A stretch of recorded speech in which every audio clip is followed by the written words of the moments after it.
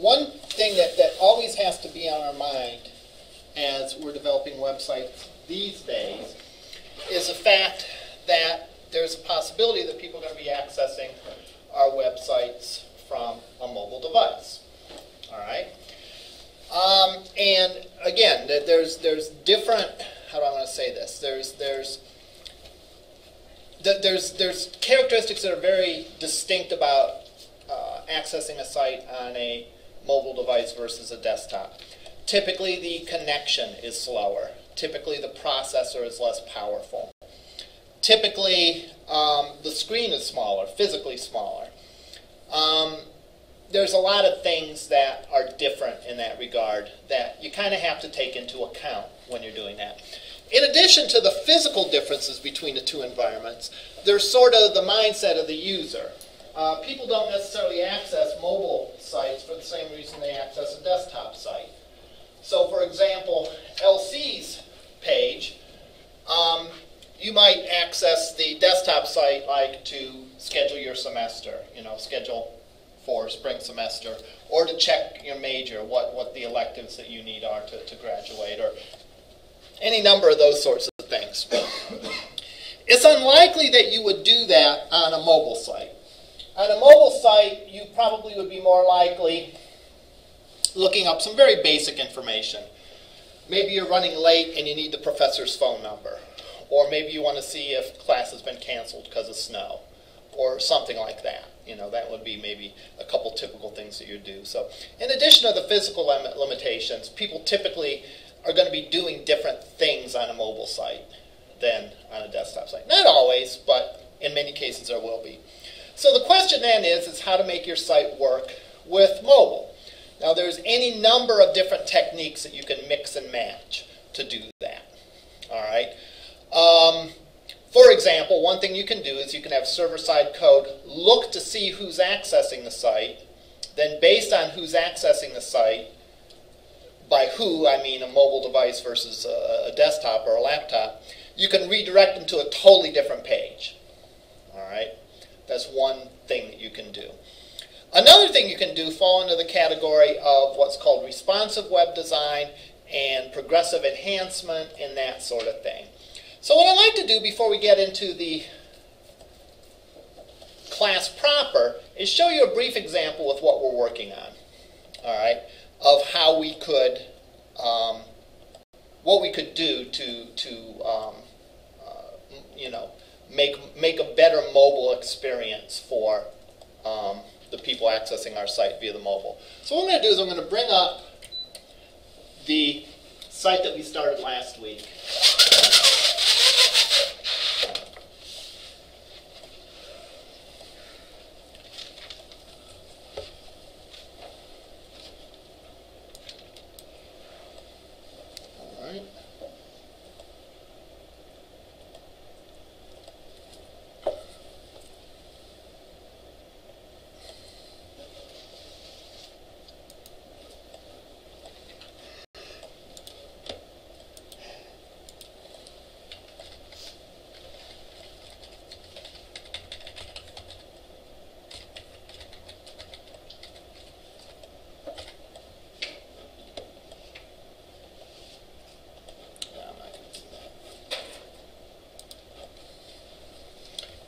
Here's the site that we had last week. Don't worry, pretty soon we won't see the sun for another 6 months and we'll be able to see. Alright, so if I go and bring this up in the web browser,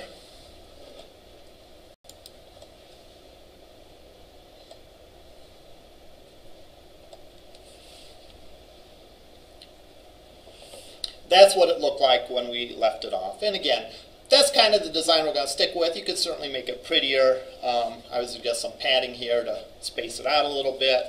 But that's the design we had last time. And that looks reasonable in a desktop environment. Again, we can make it look spiffier, but that is a reasonable design. Let's view that page in a mobile device. Well, how can we do that? Well, if this was on a web server that was actually connected to the internet, I could just go and type in on my phone or on my tablet or whatever and see it. But when you're developing, oftentimes you don't have that luxury, or maybe there's a production server that you're going to put it on, but you don't really have a testing development server or whatever. There actually is a Opera mobile emulator, which emulates a number of different devices. So let's emulate this guy here. Is it free to download? That's free to download, yes. Let's pretend we're an HTC Hero. And I can go in here and I can paste the address, which is on my development machine. And it'll show me what it's going to look like on in that environment. It doesn't really look so good, right? I mean, typically, two-column layouts aren't good on mobile devices. Typically, two-column layouts don't really work very well on mobile devices. All right? So, how do we fix this? Well, as I mentioned, one thing that we could do is we could, through our server-side code, redirect them to a different page that it was built and optimized for the mobile environment. That's not what we're going to talk about. That's actually pretty easy to do. Would have to look to see the code to redirect someone, which is pretty straightforward. There's just one little instruction that we can put in our code, and we'll look at redirecting later on. Yes? Couldn't we put a button in there so they could choose which one they want to go on to? Like have on their... Yeah, we could do a lot of things. All right? What I want to talk about now, though, is just having the site being smart enough to know what style sheet to apply without the user having to make a selection. Keep in mind that when you give users options, that clutters the water. All right, that muddies the water, and it may make things more difficult to do, and so on. So what we're going to do instead is we're going to go and look at the code, and we are going to apply what's called a media query to our CSS. Oh, shoot. I had it. Let's go. There we go. A media query. Media queries have been around in CSS for a long time. One of the more popular uses of a media query is to distinguish between if you're displaying it on the screen and if you're going to print it out. So you could create a different style if you were viewing a page versus if you want to print it out, which is useful, right? Because you might not want to see navigation on a printout. I mean, it's useless, you know. You might not want to see some of the images if you're printing out. You know, like think of if you're going to Google Maps and you're getting directions. You might just want a straightforward list of the text directions. So there's all kinds of reasons for doing that, but these can be adapted to allow only,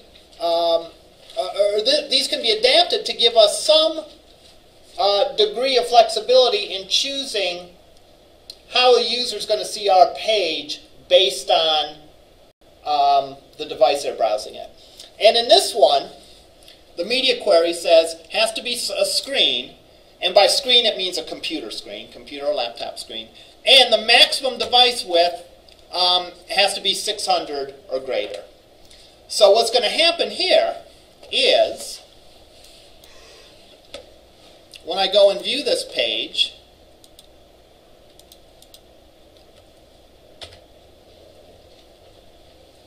now, actually, that should be minimum.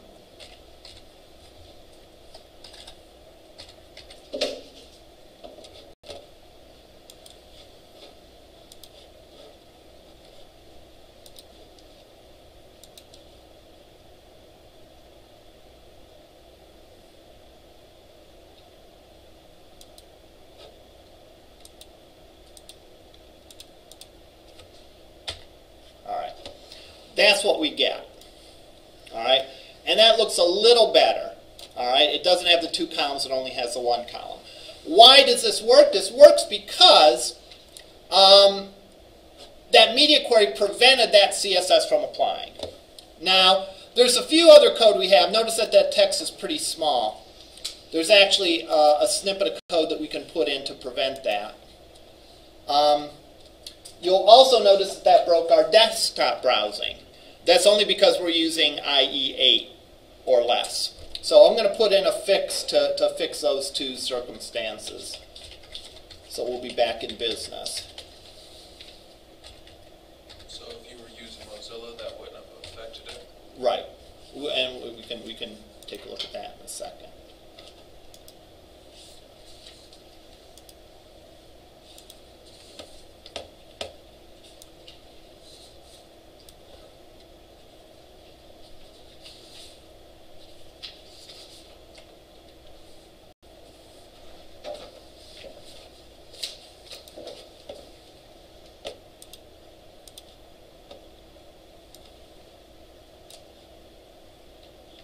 Actually, let me bring it up in Mozilla first.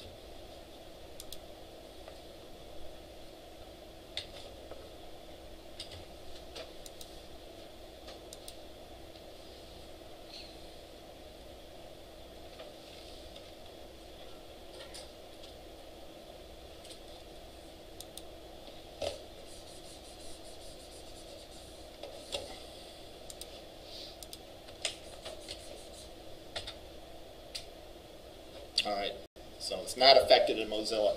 And IE is affected because, well, IE is different than everyone else.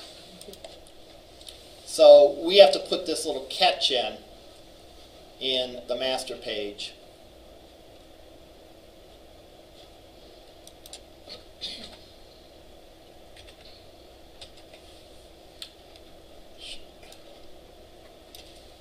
Copying and pasting correctly.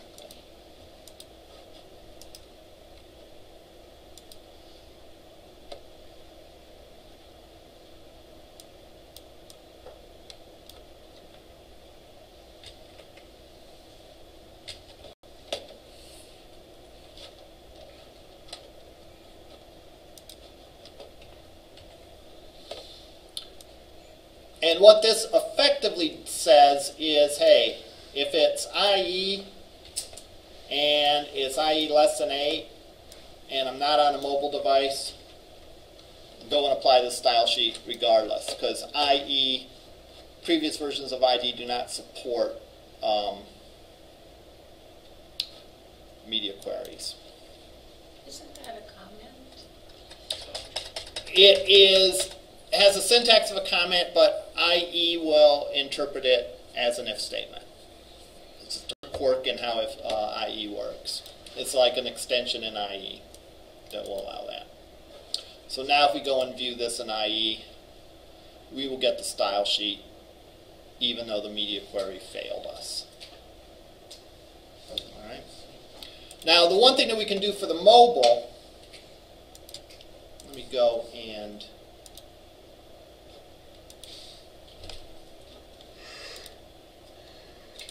let me go put code in to make the mobile a little bigger.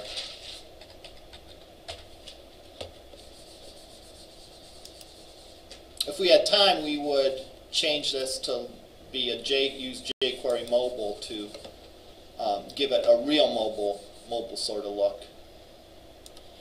But this little meta line here that I'm going to paste in,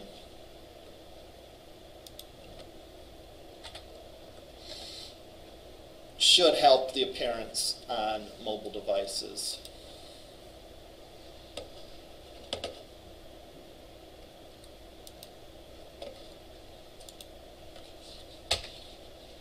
All right, there we go. Helped it too much. Now it's a little big.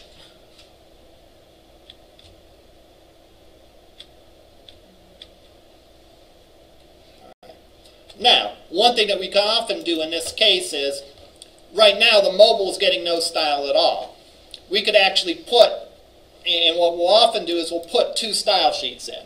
One with no media query, and then one with a media query. The one with no media query gets applied to everyone. All right? And that might be some very basic things like, background colors, fonts faces, and so on. And then we write a style sheet with a media query to get applied if certain conditions are true. Like, for example, we're on a computer and the minimum width is more than a certain amount.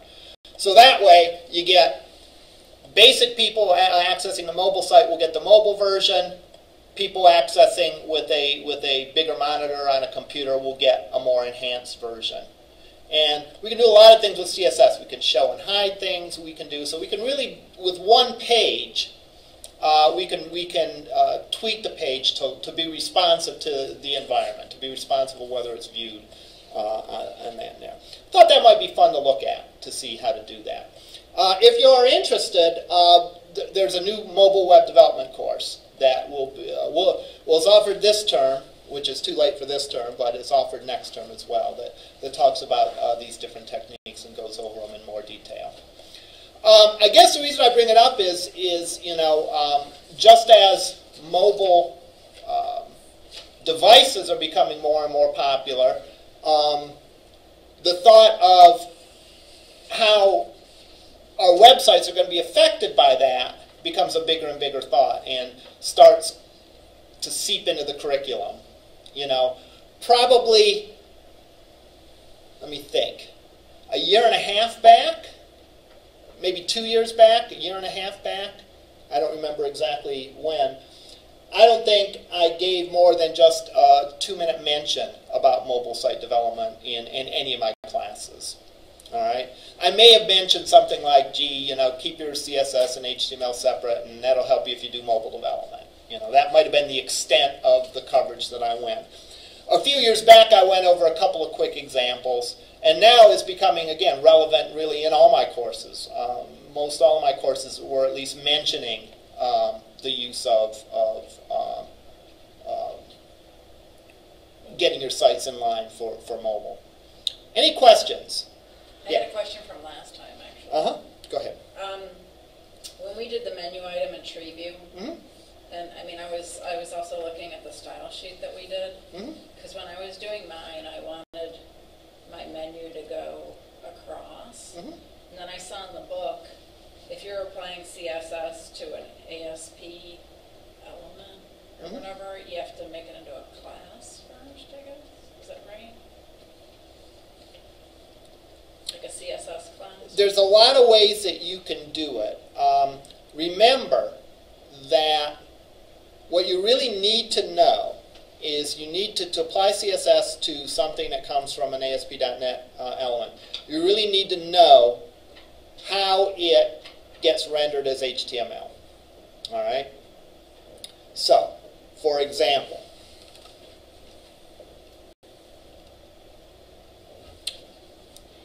let's go and look at this. So let's go and run this. All right, here we go.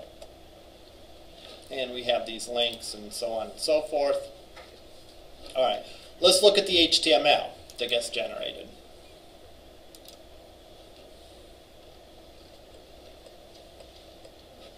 First of all, we notice that the HTML is in a nav div. Right? That can be useful. We notice that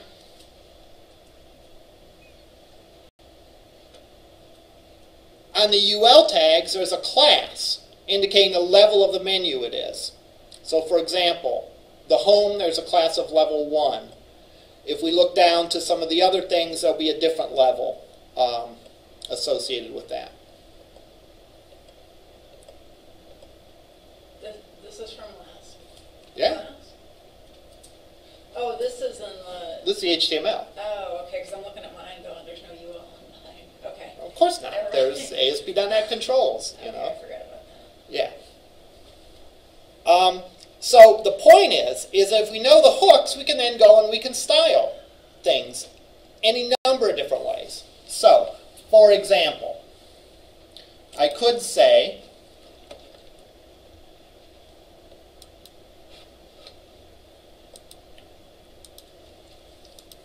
that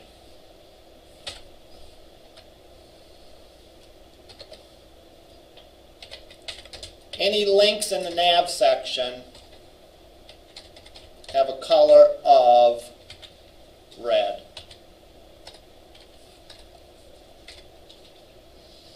And a font size of 1.5 M. Okay, I think you answered it now. I sort of forgot about that. It's too late. You asked the question, you're getting the answer. That's right. All right. So now we got it red and we got it bigger. All right. So to your question, do you have to assign a class to it, or do you have to? The answer is no. You don't have to. I forgot about the Yeah. You just need a hook to the HTML. Now, one way to do that is to look at the classes. For example, if I look at this, I'll notice, for example, these level 3s are a class that get assigned to these lower level things. All right, there's, I think, a level 1, level 2, level 3, maybe even a level 4. So I could do something like this in the style sheet for those. I could say everything of a level 3,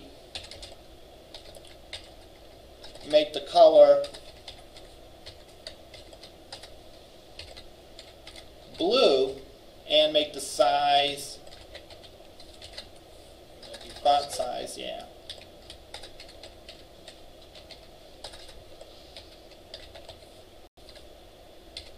You know, 0.8 M.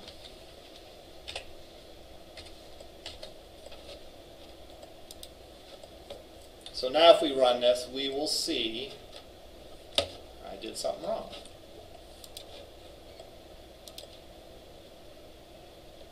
Case sensitive. No.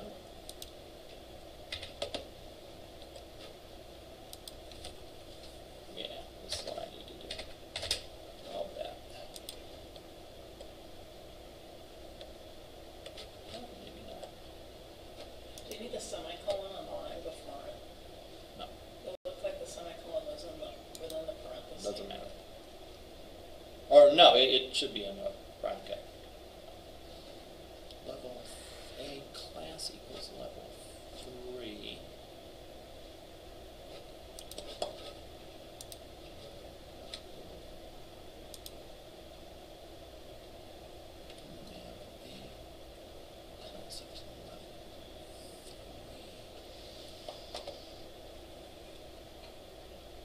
Well, at any rate, let's do this.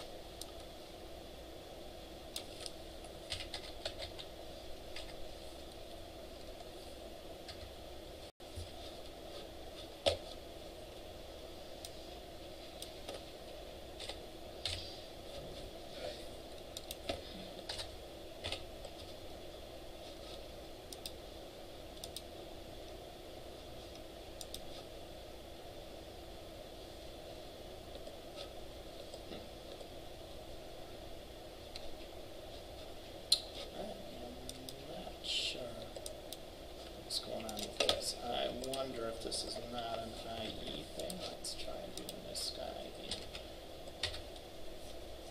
What? I don't know. All right, at any rate, the bigger point is what you really need to know is you need a hook to get to it, and you should be able to get to it through the class.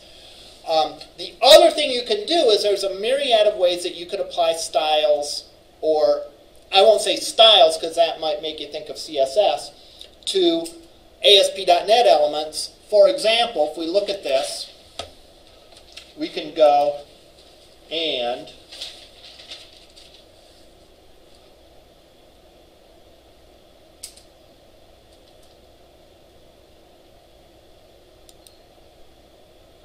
well, I know what I was doing wrong.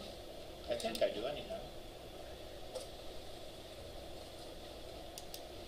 I was looking at the wrong HTML. I was looking at the HTML for the menu, not the tree view.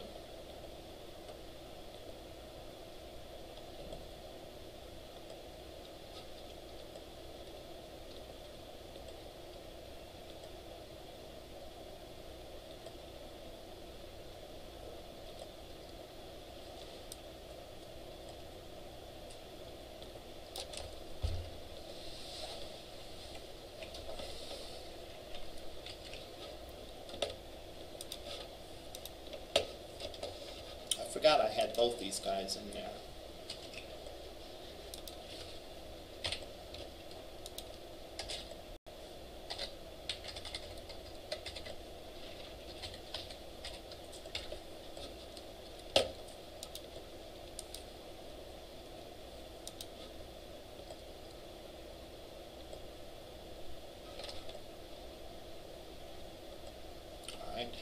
All of these have that class, so that didn't really help. But it did allow me to assign a class. Let's go in and let's put in a class for level. And then let's expand the tree view, or the menu view.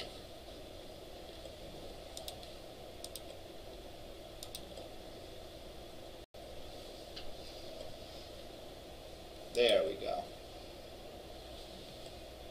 So those get the different color because they're the different class. I forgot we had the two things on there. All right. So anyhow, the bottom line is you have a hook into the HTML, so you can do it. Yeah. Is there much chance that, I don't know, let's say you go to a different version of ASP.NET, that those hooks would change, be something different?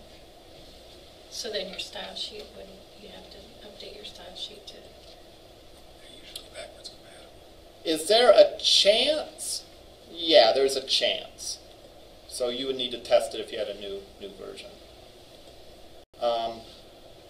Keep in mind some of those things you control. Like for example, you could go and you could, on this tree view, you can give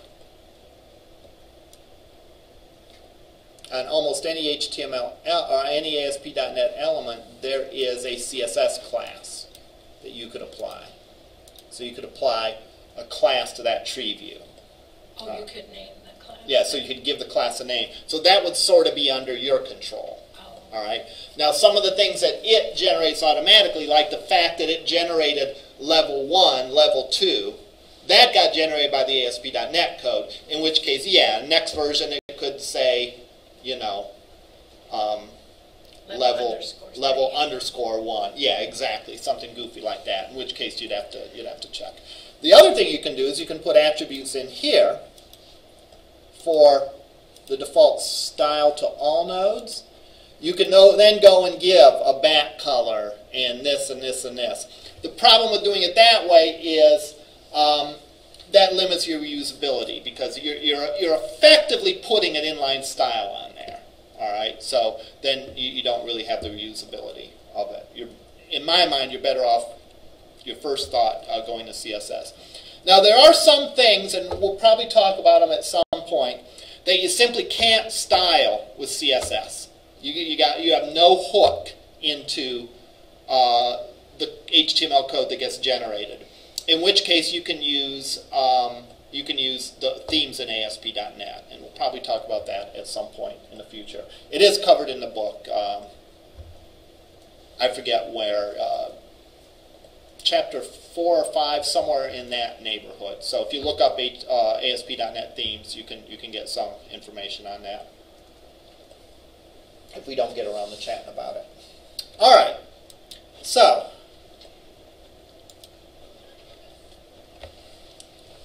what is XML?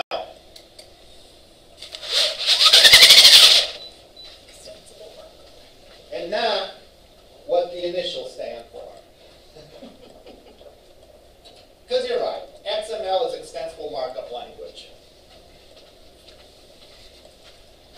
I don't know why it's not EML. Maybe there's something else that's EML. Maybe X is a cooler letter than, yeah. Yeah, maybe there was a tie-in to the ESPN's X Games or something. I don't know. It's hard to say.